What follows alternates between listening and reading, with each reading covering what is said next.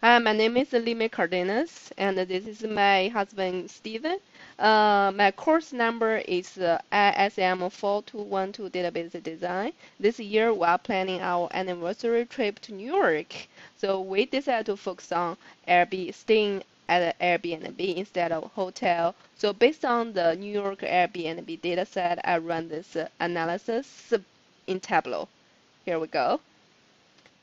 Here you can see the overall price look like in the entire New York area and their physical location based on their neighborhood group. And in different neighborhood group, you can see the average price. In general, you will see in Manhattan area, the price is the highest, most expensive. And here you will see breakdown by room type. It has more entire home in New York area. And here is their physical location of different room type. And based on their reviews, the number of reviews, we can see the top neighborhood and their average price in the neighborhood. Based on the total list, we can see the different host name and their room type. And the last thing I want to show you is that based on their last review of the Airbnb, you will see those Airbnb are most used for the past 10 years, which is from 2011 to 2019. Here, I will play this button.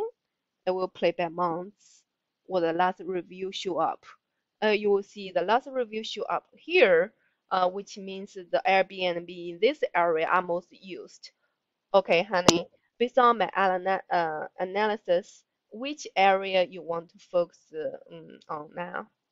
I want to look at the most reviewed neighborhoods, Which is which is Bedford. it's Brooklyn. Okay. Okay, let's do a filter here. Let's focus on Brooklyn. And which neighborhood you want to look at it? Which host name? So let's see, since Vita has the most. Okay, it's a Greenpoint neighborhood. Let's do a filter here. Cancel this out. Greenpoint. Here you go. So this is the price in Greenpoint, the physical location, their average price, and their physical location, and the number of reviews, and their host. Are you happy with my analysis? Does that help you to make the decision where we're going to stay? Yeah, it helps to know where to look to stay. Okay, perfect. Thank you guys. Merry Christmas.